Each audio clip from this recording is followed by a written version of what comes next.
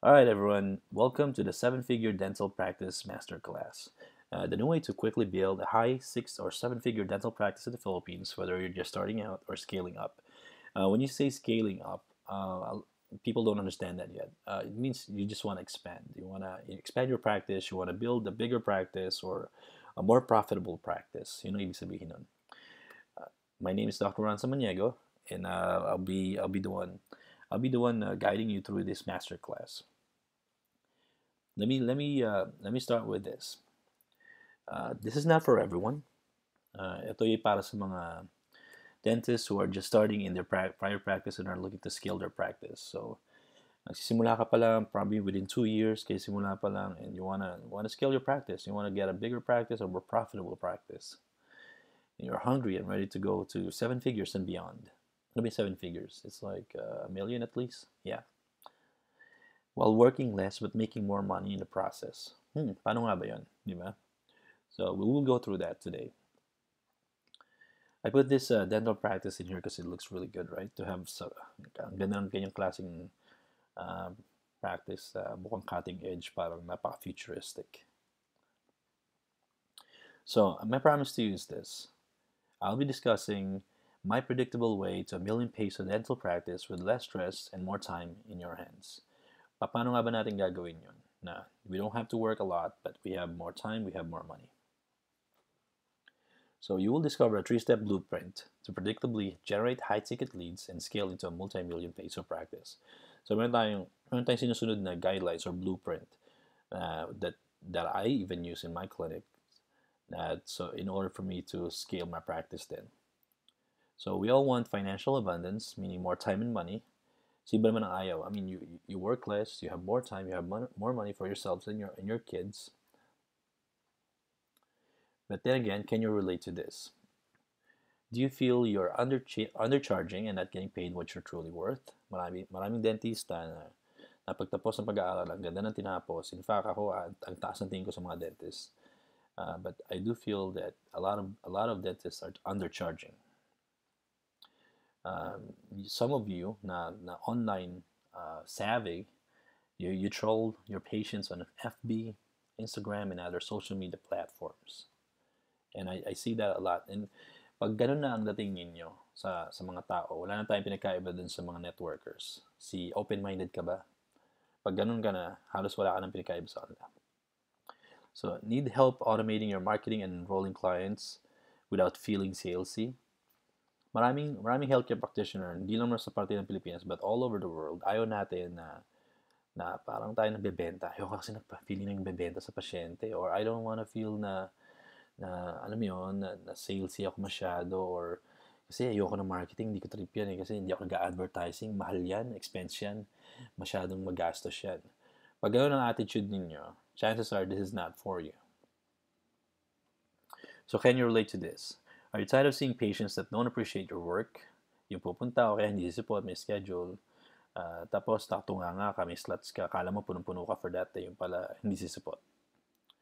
Are you fed up with manual prospecting or relying on so-called marketing experts in the Philippines? Naku, Diyos ko po, ito ang dami nito sa Pilipinas. In fact, I was able to hire 3 or 4 of them. Yeah, 4.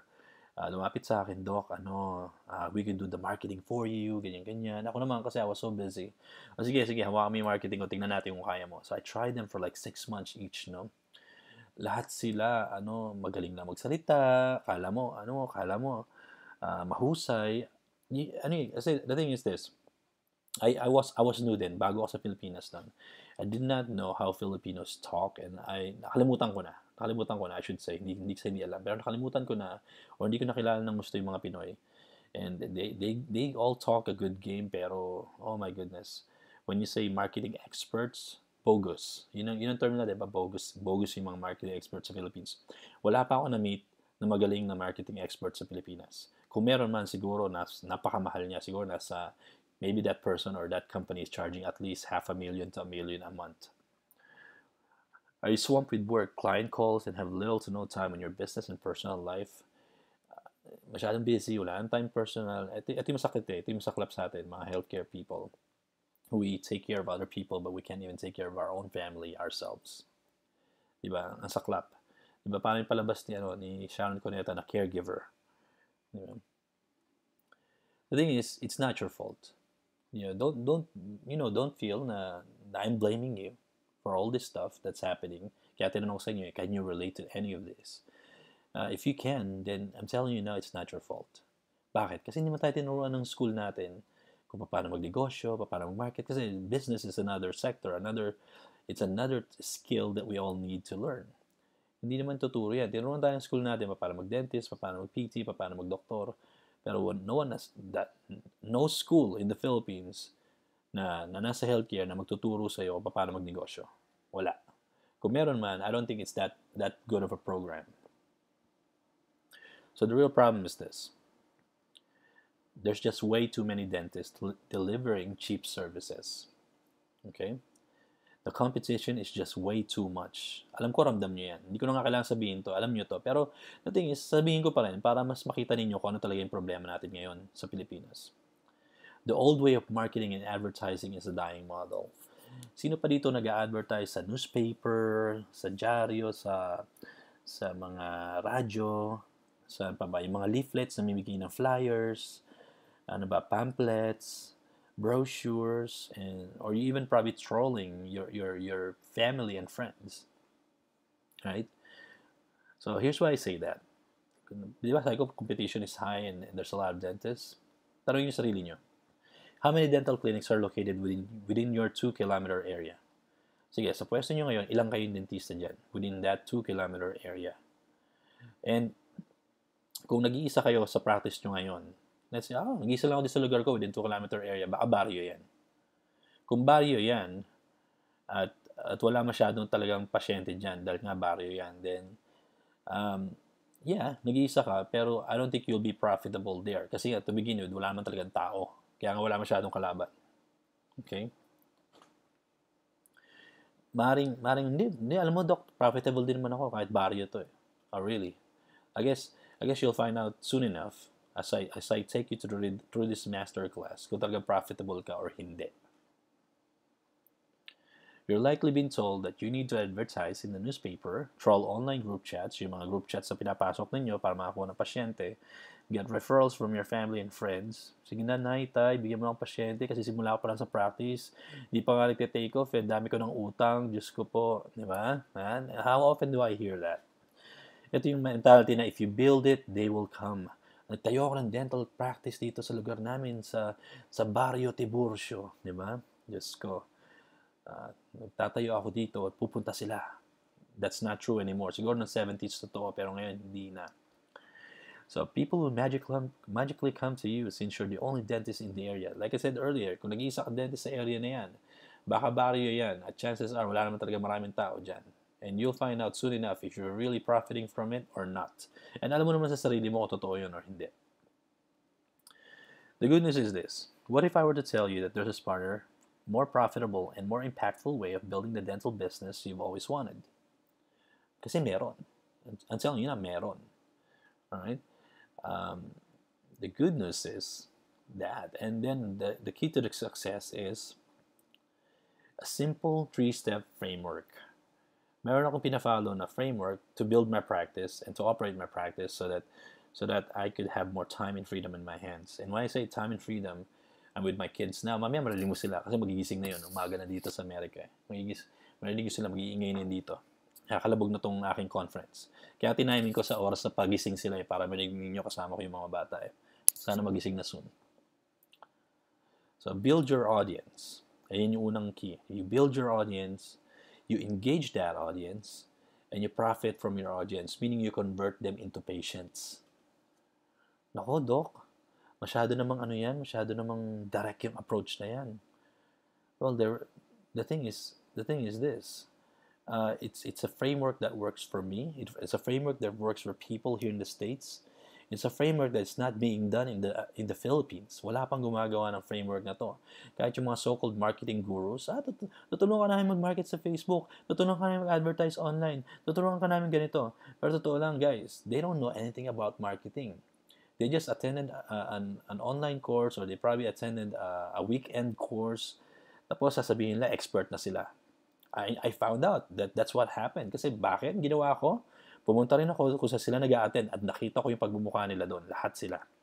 And the thing is, these people, kahit yung mga nagtuturo ng marketing cases, marketing courses sa Philippines, they know how to press buttons. Kaya lang, kahit sinong unggoy, makakapag-press ng buttons, doesn't mean magiging magaling ka sa marketing. You all know that.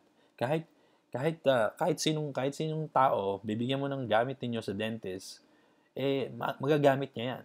Kahit yung mga assistant niyo, nagagamit niya eh. Ang tanong, magagamit niya ba ng tama? Hindi, di ba? Yun yung point ko dito. So as we move on, I know parang, oh my God, ano to si Doc, masyadong direct magsalita to. Well, I am. The thing is, if you're not direct nowadays, hindi na uso yung doktor na ganito na, ano ba? Let's say doktor ka, parang, oy, alam mo, kailangan paggamot yung ngipin mo, ha? Kasi, nahihiya ako, mga akong tignan. Di ba? I mean, pupunta ka ba sa ganong klaseng doktor? I mean, even if you're the dentist yourself, you want to go to a dentist that you trust. Kung ang attitude ng dentist na pupuntahan mo is, uy, Doc, kailangan mo itong gamutin. Ay, Doc, kung mo tignan, nakakahiya eh. Pag gano'n ang attitude, it doesn't build any confidence. You will not go back to that person anymore, right? Anyway, moving on. With this framework that I'm talking about, you'll have absolute certainty and peace of mind that you have a simple roadmap that works and is working for other healthcare entrepreneurs just like you all over the world. This applies sa lahat ng entrepreneurs that are in healthcare all over the world, and they're applying this 3-step blueprint program, and they're probably applying more, and it's working well for them. You wake up every day knowing exactly where your next patient is going to come from. Guys, believe it or not, I know where my patients are coming from. I'd say 95% of my patients, I know where they come from. Yung 5%, alam ko rin, word of mouth. Yung word of mouth ko, hindi ganun kalaki. I don't rely on word of mouth that much. Kasi, yung word of mouth ko halos naka-integrate na rin doon sa 95%. Pero we try to identify that in our clinics, it's 95%. We know that it comes from this three-step blueprint, and the rest are coming from the word of mouth or narinig lang nila somewhere else. So with this framework, well, why did it jump? Okay. All right. So with this framework, no more spray and stay. Parang sige, try natin. Mag-try tayo mag-market. Tingnan natin, market natin sa lahat ng tao. Tingnan natin kung ano mangyayari. With this framework, you'll be able to stop wasting your time with activities that don't move the needle and instead spend more time doing what you love to do most. Ano ba yung pinakagusto nyong gawin? Di ba gusto nyo mag-treat? Kaya nga kayo nag-dentista, gusto nyo mag-dentista eh.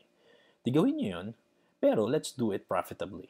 Let's do it in a way, nakikita rin tayo talaga ng pera, magkakaroon tayo ng time in our hands, and paano nga ba yun, di ba? As we move on, I will reveal this to you. Treating and better serving your patients while making a lot of more money. 300K ba ang gusto mo a month? 400K? Gusto mo 1 million plus? And enjoying a better quality of life. Frankly, guys, I'm around here. I'm around in the 1 million plus a month. Diba? If you want that, that's possible. Kasi I'm in that area now. I'm in that stage of my life where I can make that much money. So the best part is this: you don't have to be internet famous or have a best-selling book, be on TV, have tons of testimonials, or have massive following. Hindi mo kailangan ng maraming ganito. Hindi mo kailangan. Pero pwede mo siya magawa kahit wala ka nito. Kasi lahat to meron ako eh. Kaya lang, it doesn't mean kailangan nyo rin.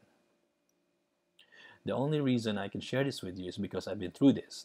The good, the bad, and the ugly. So, let me introduce myself. My name is Dr. Ron Samaniego. I'm a doctor of physical therapy. I'm actually the first practicing doctor of physical therapy in the Philippines. I'm very famous for a company named Active Life Chicago PT. Siguro nakita niyo yan sa mga Facebook pages ninyo.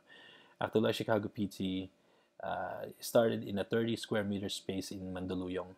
Maliit yung space ko, 30 square meter. For a physical therapy clinic, that's very small. That's not even appropriate. Pero I started at 30 square meter space kasi nga, during that time, wala pa akong pera. As I reveal to you, as we move forward, malalaman ninyo kung bakit ko siya ginawa. I have put up over 22 clinics, having been practicing in the US and the Philippines for over 15 years. Our company is the largest physical therapy network in the Philippines. I was able to scale my practice to that. Na, kasi my goal is to be the biggest, the brightest, pinakamaingay, pinakamalakas, pinaka-established na kumpanya in terms of physical therapy sa buong Pilipinas. These are some of the people that we've seen already in our practice. Obviously, mas marami pa, kaya lang, I don't want this to be I don't want this to be about me. I just wanted to show you that this is possible. To have this celebrity status, this is possible. All right, let's go jump up. So even though I'm now a sought after expert in this area, I want you to know that things certainly weren't always this way. So let me show you, right? Noon, when I first started, I came home to the Philippines in 2015. I just, I had relationship problems, I have financial stress, I have financial troubles, and I work hard and I was underpaid, no? Marami akong pinagdaanan, masalmuot, as in masalmuot yung pinagdaanan ko without going through a lot of details, right?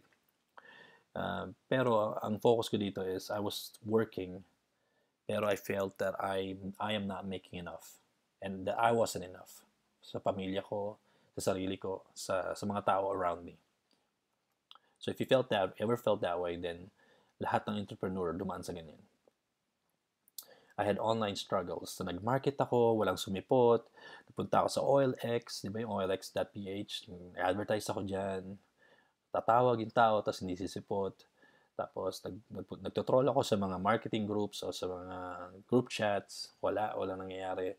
Finally, I even went to the doctor's offices in my nearby area and walang nangyari. Tinaasan lang din ako ng kilay ng mga doktor at ayaw nila magbigay ng pasyente only to find out that they have their own clinics. That's why they don't want to refer to me. Kaya pala tinaasan lang ako ng kilay. Ganda na picture, kala mo problematic ako, and then people are looking at me and they're like, oh my God, I empathize with you, right? Anyway, I figured enough is enough. I promised myself that I'll do the opposite of what I've done in the past, never to commit the same mistakes ever again. So sabi ko, tama na to. Hindi ko na uulitin kung ano yung ginawa ko dati. Kung ano yung opposite, yun ang gagawin ko ngayon. And finally, I landed what? The big score. When I say the big score, I found my niche. I found my audience. Di ba sabi ko sa inyo, build your audience. So I found my audience. I engaged my audience. And I turned them into patients, right? And that is the perfect 3-step system that brings consistent leads to my doors. So fast forward, right? Nagsimula ako, pa isa-isa. Nagkaroon ako ng audience, nagkaroon ako ng mga tao, pumapasok. Excuse me. And then, what happened is this. I think within 1.5 months, Richard Gomez walked through my doors. Sabi ng front desk ko during that time, uy, naku, si Richard Gomez, nasa clinic mo. Eh, may wall. Hindi ko nakikita kasi may pader. So, sumilip ako. Nagulat ako si Richard Gomez was sitting in my clinic. Sabi ko, ba't ang ginagawa ni Richard Gomez dito? Eh, hindi naman ako, di ba, I'm not that known. I'm not that popular. So, anong ginagawa niya dito? Apparently, he was following me from day one. He was following me when I built my audience. He was following me and he became one of my audience.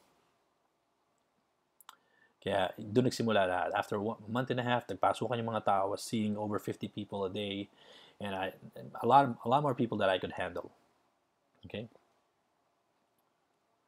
So I've seen exponential results. Because of that, I put up over 22 clinics.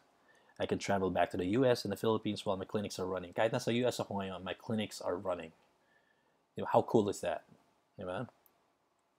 So, eto, lagi nyo rin to. You and I similar. Kung nagawa ko, kaya nyo rin gawin. Hindi ako superhero. Lagi nyo narinig yan, di ba?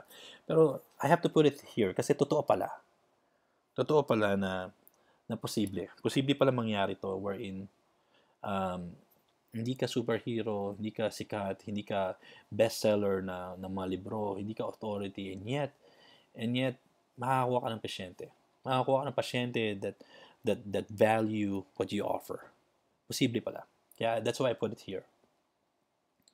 So imagine what life will look like when you can practice without worrying as to where your next patients are coming from. Right? Imagine when you can let go of the leash, yung tali ninyo sa practice. Para tayo may aso na hawak-hawak.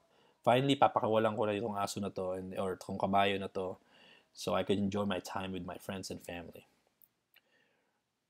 So, these are the 5 discoveries that will help you create a multi-million peso dental practice. Ito yung na-discover ko na totoong-totoo sa Pilipinas. Everyone does the same thing in the Philippines. Sa Pilipinas, pag dentist ka, lahat kayo dentista, pare-pareho kayo ng ginagawa. Obviously, may mga nakahanap ng niche nila, pero oftentimes, pare-pareho ang ginagawa natin sa Philippines. And because of that, Pinoys will copy the next big thing. Kung ano yung kumikita, yun ang gagayahin niya. Hindi kayo niniwala. Tayo kami dati ng sari-sari store. Noong time na yun, kami lang doon sa lugar namin, sa Novaliches. There was I think during the 90s. Early 90s. Hang on a second. My phone is ringing. Hang on.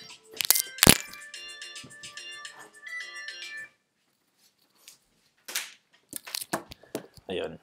So, apparently one of my patients was calling during that time. Pero anyway, simula tayo. Uli. So, Pinoys will copy the next big thing. So, noong time na yun, yung sari-sari store namin, nag-iisa lang. And then, what happened was, kinopya kami ng mga kahit bahay namin. So ngayon, kabilaan na, left and right, mayroon ng sari-sari store. Ano pa yung mga kinokopya ng Pinoy? Water station, computer shop. These are the types of businesses that don't have a unique proposition. There's nothing unique about them. Kaya madali silang gayahin. Ako, I always follow this. When I was a pharmaceutical rep, the president of the company told me this. Sabi niya, Ronald, you always remember this. When you put up a business, you gotta have UDAS. U. U, meaning you, kasi German eh. Sabi niya, U. So yung letter U is unique. You gotta be unique. D, you gotta be difficult to copy. No one should be able to copy you that easily. A, you should add value. You should be able to add value to what you do. And S should be sustainable. So if you're gonna have that type of business, you will have a lasting and profitable business. Yun ang sabi niya sa akin.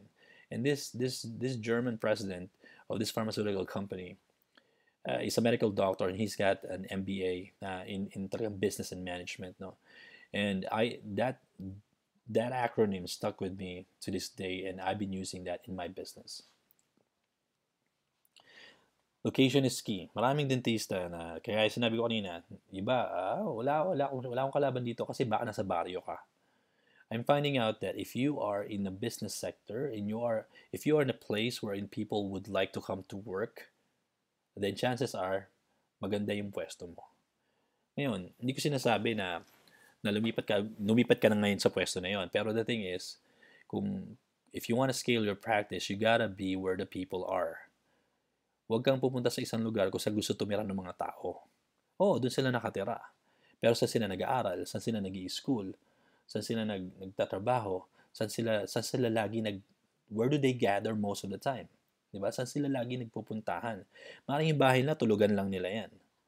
Kaya nagkaroon ako ng clinic sa Santa Rosa. Mukhang maganda, di ba? Kasi maganda yung Nuvali area eh. So, tuwan-tuwa ako kasi sabi ko, mukhang maganda itong lugar na to. Pero I have a fear already that there's something that in my gut that tells me na hindi maganda dito. Pero one of the partners during that time insisted na, hindi, gusto ko dito kasi dito ako nakatira. Yun ang sabi niya. So sabi ko, sige, okay, pera mo naman yan, then fine, gastusin natin, punta tayo dyan. So we went there, we put up a practice, and guess what? Walang pumunta. Kahit ang ganda ng marketing ko, kahit ang ganda ng ginagawa ko, walang pumunta. Obviously, there are other factors like the clinicians that I put in there were not good. I trained them, but they didn't follow through. Maraming factors eh. Pero one of the major issue was yung location. Location was really bad. People just go there to sleep. Bakasyonan lang nila yon. Hindi talaga nila bahay yon. So, kung nando ka sa ganong klaseng lugar, the chances are it will be way too hard for you to scale. So identify what separated so what I did also was I identified what separated my practice from others so that they can't copy me. Di ba, sa yung UDAS, you gotta be difficult to copy. And then, I don't have to charge low. That's what I discovered. Hindi porke mababa ka, pupuntahan ka. Right? Hindi porke makakatipid sila sa'yo, pupuntahan ka. Yun yung mga klase ng mga tao na ayaw mo talagang pumunta sa'yo. That's what I'm discovering actually. Other discoveries, I don't have to be famous. Hindi ko kailangan maging sikat para makakuha ko ng mga taong sikat o mga taong pupunta sa akin. And money comes when you offer a solution. Ito, mabigat to. Oftentimes, we don't want to feel salesy, pero we don't realize that money comes when you offer a solution. So example, nagpa-party ako. So, during the party, nagkalat yung mga tao. So, kailangan ko ngayon maglinis ng bahay kasi ayaw ko maglinis. Gusto ko may maglinis para sa akin. Hindi ko kaya nang ako lang. So, mag-hire ako ng tao ngayon. So, imagine this. It's a 7 billion na tao sa buong mundo. Ilan ang pwedeng gumawa ng paglilinis na yun? Di ba marami? Basta may kamay ka, may paa ka, may utak ka, nakakasunod ka sa instruction, pwede ka. So, chances are, ang rate nito ng trabaho na ito, mababa lang. Siguro sa Amerika, mga nasa $9, $10 an hour lang. Ganun din sa atin. When you offer a solution, that's when you make more money. Right? So sa dentist ba, mga dentist ba nag-offer ba kayo ng solution? Tanungin niyo sarili, nakakapag-offer ba kayo ng solution? Yes, all of you. Lahat kayo nakakapag-offer ng solution. Kaya nga doon pumapasok na dapat unique din kayo. Right? Sabi ko kanina, sa 7 billion na tao, sa ilang milyong tao sa buong Pilipinas, sa ilang hundreds of thousands probably o ilang thousands of people or dentists sa buong Pilipinas na nag-offer ng dentistry sa mga tao, nag-offer ng solution, ilan kayo naglalabanan dun sa number of clients na yon, number of patient pool na yon. Yun ang tanong niyo sa sarili niyo. Alright. I guess this is one of the person who attended this webinar or this masterclass in the past. So I did a live masterclass in the past, and she's one of the attendees. And this is what she has to say. Hi sir, how are you? I attended your business meeting last year in Shaw, sa Mandaluyong. Thank you. You helped me in some other way to put up my own PT clinic. So because of this masterclass that she attended, she felt really confident to put up her own practice. No? Nagkaroon siya ng bagong perspective, nagkaroon siya ng bagong outlook sa buhay, wherein she was able to put up her practice. And I do see her a lot. I do see her a lot in her Facebook pages, in online, and I could tell that she's becoming more of an authority, and she found a niche sa kanyang practice. No? Like, oh, good to hear that. I'm happy na may magandang result. Yes sir, looking forward to meeting you again. Thank you ulit, sabi niya. Ayan, naging yung mga bata, and andyan na sila, mamaya mag-iingay na yan. So pagpasensya nyo na ingay kasi talagang sinadya ko na magganito so you can hear that. Because I want you to know that I do this even though I'm with my kids. Right? And that's my 1-year-old na nag-iingay. Tutuwa siya. So, alright. The thing is, you don't have to be a celebrity in order to charge more. You don't have to be a celebrity to do that. You're here because probably you want to change your dental practice for the better. Tama. Marami naman sa atin kaya tayo nagpunta ngayon sa masterclass na to kasi we want our dental practice to scale. We want our dental practice to improve. Diba? Kaya tayo nandito ngayon. And now you know that trading time for money will not get you anywhere. Diba sa dentistry naman talaga, you are trading time for money. There's no way around it kasi talagang one-on-one kayo. Wala pa akong dentist na nakita na hindi siya one-on-one. Diba? Oh, may dental assistants kayo, pero a lot of you don't utilize your dental assistants. A lot of you don't utilize your other dentists. A lot of you can't even hire another dentist in your practice. Natatakot kayo na baka gayahin kayo, na baka nakawan kayo ng pasyente. Marami attitude na ganyan, nakikita ko sa dentistry.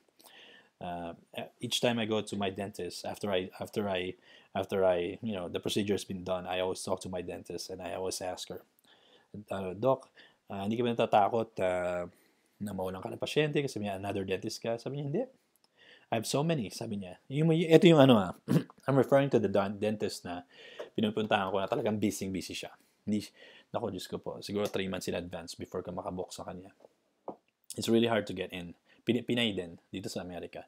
And she's not scared that na baka mawalan siya ng pasyente. Because she said, it happened in the past, hindi man ako nawalan ng pasyente, tuloy-tuloy pa rin.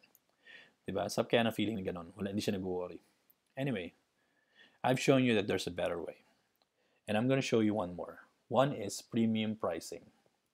Itong premium pricing na to is very important. Bakit? We've seen the old way of doing things and it just didn't work out. With premium pricing, it benefits everyone. When I say it benefits everyone, kasi kung lahat kayo are charging premium pricing, so example lang naman, ang cleaning ngayon is 600 pesos. Pero kayo, ang i-charge nyo for cleaning is 1,500 pesos. Example lang, no? Kung ang standard is 600, you're gonna charge 3 times maybe, or 1,800, 1,800 pesos, or 2,000 pesos ang i-charge ninyo kada cleaning. Kasi nga, you wanna do premium pricing. And kung lahat ng dentista gagawin yun, aangat ang standard sa buong Pilipinas. Kaya lang, ang Pinoy kasi, we're known for being non-cooperative. Di maikipag-cooperate ang mga Pinoy. Bakit? Marami dyan ang magsasabi na unethical yan, masyadong mahal yan, di na makatao yan. Pero hindi nila naiintindihan, sino ba nagpaaral sa inyo? Sino ba nagpaaral sa atin?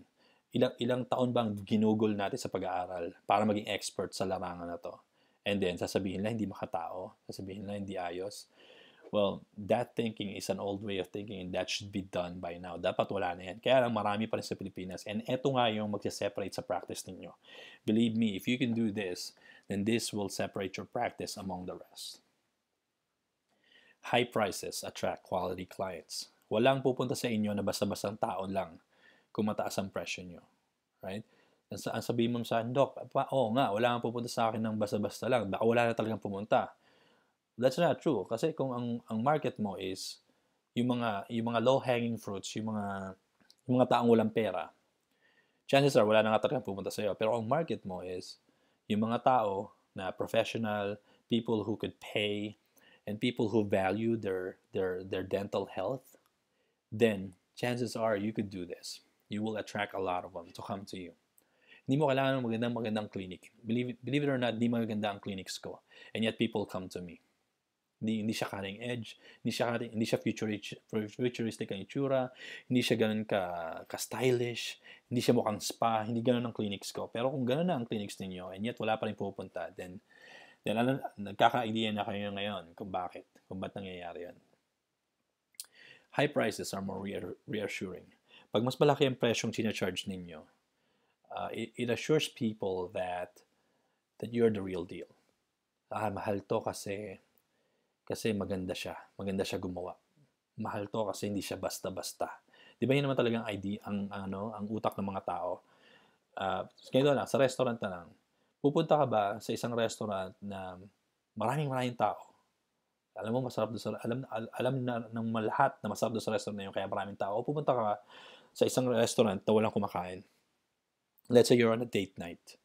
Saan kayo pupunta? Doon sa maraming tao o doon sa walang kumakain? I guess depends, di ba? Depende, kung nagmamadali kayo, doon kayo kakain sa walang tao. Pero kung ayaw yung pumila, ayoko pumila, kaya pupunta ako doon sa walang tao. Pero hindi ako happy. After that, hindi ako happy. Kasi bakit? Kasi hindi masarap eh. Alam ko hindi masarap, pero inyat kumain pa rin ako doon. Ganyan din ang nararamdaman ng mga kliyente ninyo. They go to these cheap dental places. Paglabas nila, hindi sila masaya. Anong mangyayari? Next few months, na kailangan na naman ng dentista, hindi na yung babalik doon. Maghahanap niya na mas magaling. Ngayon, kung if you're charging high prices, people will have this mentality na magaling ka. Papasok utak na, kaya siya charge ng malaki kasi magaling siya. Premium pricing forces you to create an amazing result. Ito, in conjunction to what I just said, obviously you have to be good to charge premium pricing. Sino ba dito ang hindi magaling? Lahat naman kayo magaling, di ba? Wala namang dentista magsasabi, hindi ako magaling. Lahat ng dentista sasabihin nila, magaling sila. Wala magsasabi na hindi sila magaling. At kahit hindi sila magaling, hindi nila aaminin yun. Maraming ganyan. Ako, na-encounter ko sa mga doktor sa Pilipinas, hindi nila aaminin na hindi sila magaling. Kahit yung mga physical therapists, mga personal trainer, lahat sila magaling.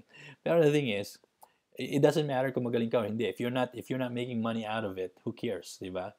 Nga, magaling ka, mayabang lang, that's it. Pero if you're making money, if you're making a business out of it, then mas maganda, di ba? Kahit ako guys, I'm gonna share this with you. When I started to practice, kasi nga maingay ako sa Facebook, marami nagagalit sa akin ng mga PT. Tapos sabi nila, mahal daw ako, I'm charging a lot. But the thing is this, yung mga taong yon na nagagalit sa akin, mga physical therapists, mga doctors na yon, lalo yung mga physical therapists, they're just volunteers. Wala silang sweldo, hindi sila pinapasahuran, and yet pumapasok sila sa ospital. Galit na galit sila sa akin for charging a premium price. Pero wala naman silang practice. Tapos yung mga doktor na nagagalit sa akin, ganun din. Wala rin practice. Nagtatrabaho lang sa ospital, nagmo-moonlighting. Tapos, nagagalit sila sa akin. Kasi maingay daw ako sa Facebook, nag-charge na malaki. Mayabang daw ako kasi nag-charge daw ako malaki. Ito yung sinasabi sa inyo, hindi lahat magpa-follow suit nito. Kaya I was able to separate my practice from them kasi alam ko, hindi nila kayang sumabay sa ganito. And when I did it, lahat naiwan, maraming naiwan at maraming nagalit. Ganyan ang mangyayari sa Pilipinas. Yun lang pala, word of caution. Pag sumikat na kayo at marami na kayong pera at nakapag-practice na kayo na maganda, you have time in your hands, a lot of people would hate you. Dito na papasok yung crab mentality, and you gotta be able to deal with that. It's up to you to deal with that. Ako, I dealt it in my own way. Siguro may mas maganda kayong way para mag-deal sa kanila. Ako, I just dealt with it head on. And that's the end of it. Natapos yun sa ganun. So premium pricing clients are more invested and have better outcomes. Meron silang na-appreciate nila kung yung ginagawa ninyo. Di ba? Magsisipot sila kung ano yung oras yung appointment nila. They don't waver, hindi sila nag-alanganin. Sisipot sila dahil alam nila may appointment sila sa inyo. Yun ang gandahan ng charge ng premium pricing. That's part of my, this is part of my 3-point blueprint. Ini-explain ko lang sa inyo kasi ito yung magandang painggan At ito yung magandang malaman ninyo ng gusto pati na pwede nyo na ma-apply sa practice nyo ngayon. Kung kaya nyo i-apply, di ba? Pwede nyo itong i-apply. And more profit means less headache. Kagandahan nito, hindi mo kailangan i-treat lahat. Hindi mo kailangan tanggapin lahat. More profit means less headache. Diba? Mas marami, less na tao kausap mo, less headache. Pero mas marami kang pera, mas marami kang panahon, mas marami kang time mag-travel or do whatever you want. Ako, I went into filmmaking kasi I love doing films. Right? Ano pa ba? I went into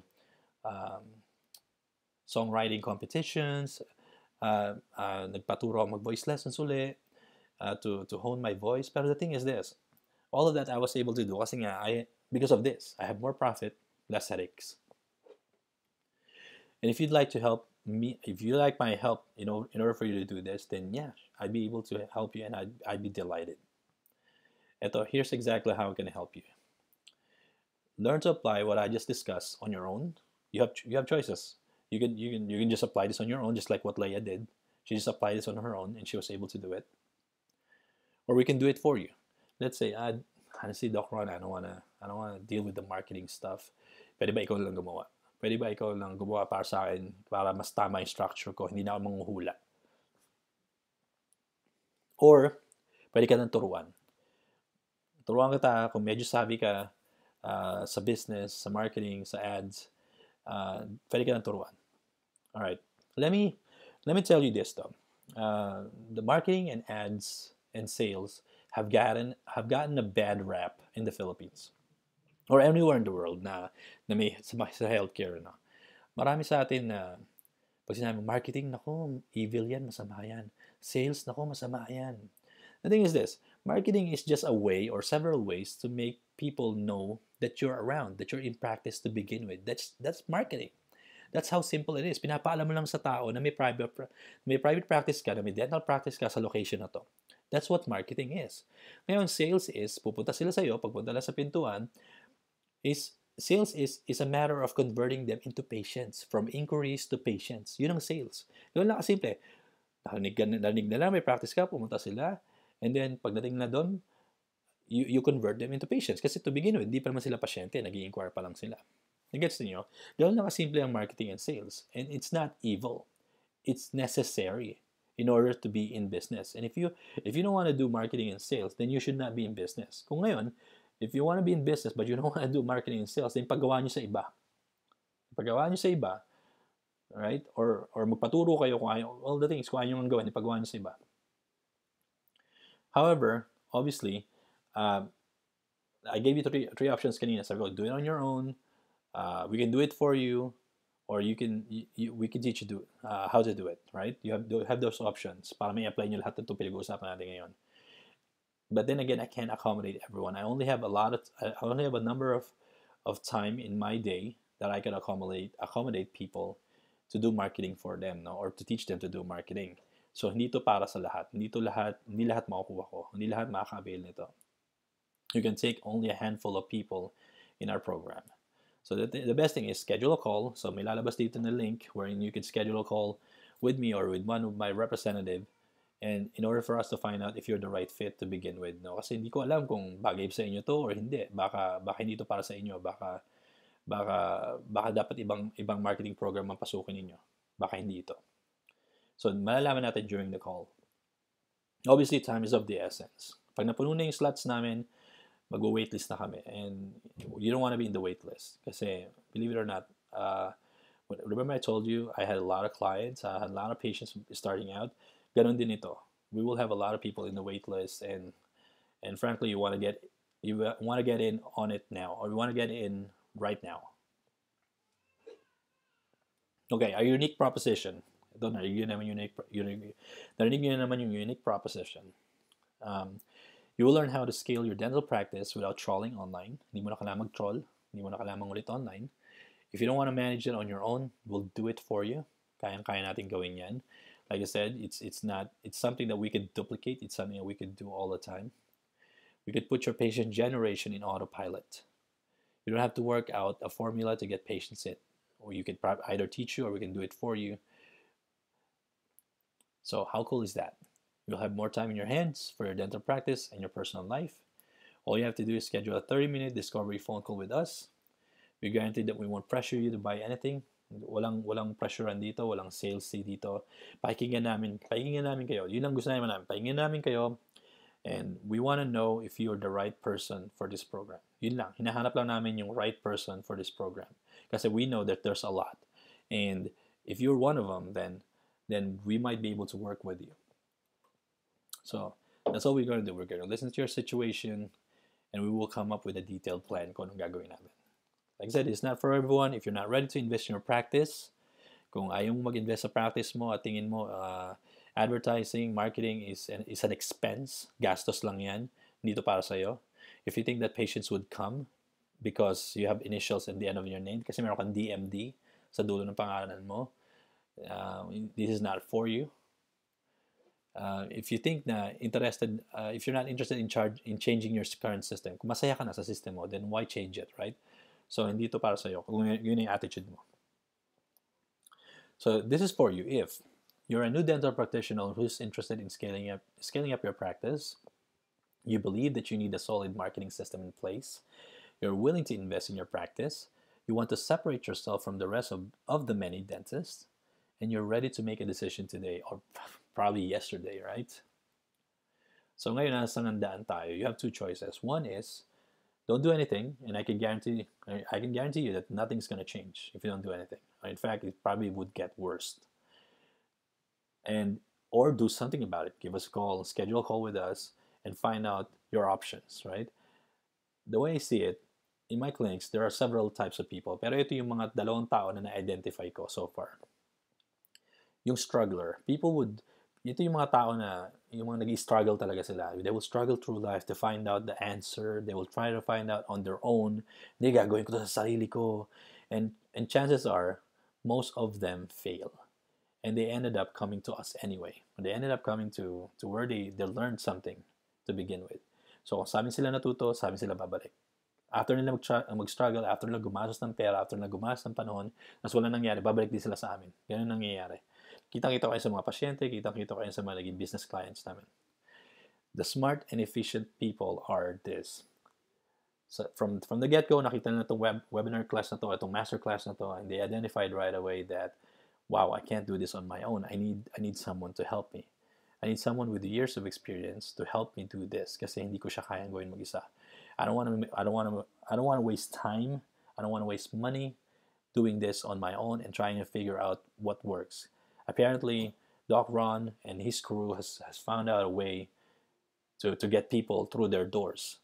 Guys, sabihin ko sa inyo, physical therapists are the most disadvantaged professionals in the Philippines in terms of healthcare, no? Bakit kami disadvantaged?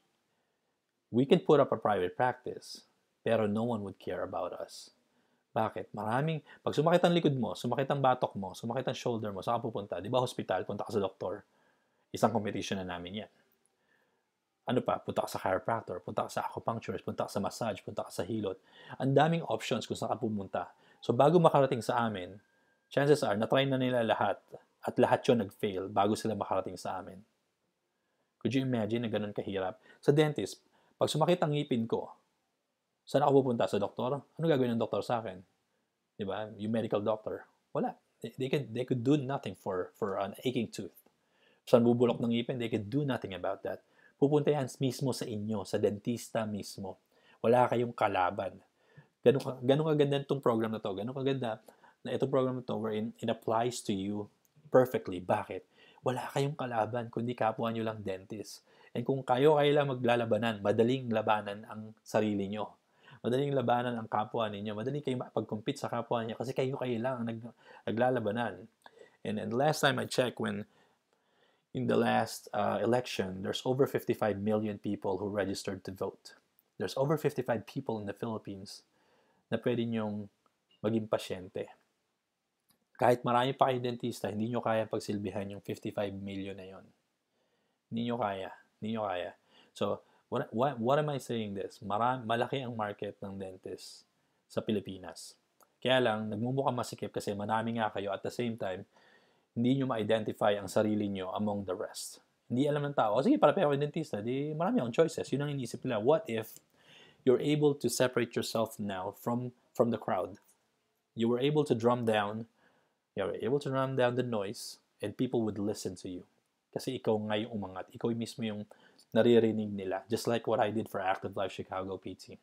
I was able to rise above the rest and now people could listen to me and hear what I have to say. Kahit maraming physical therapy sa Pilipinas, kahit walang value ang physical therapy sa Pilipinas, kasi nag-volunteer lang ang mga PT, walang trabaho talaga, walang kita.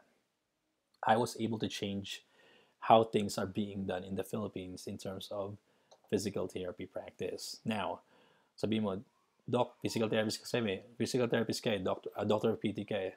Kami, dentista kami. Yun nga, i-explain ko lang, di ba? Walang ibang option kundi dentista pagdating sa ngipin. Wala kayong kalaban. Kayo lang ang naglalabanan. How cool is that?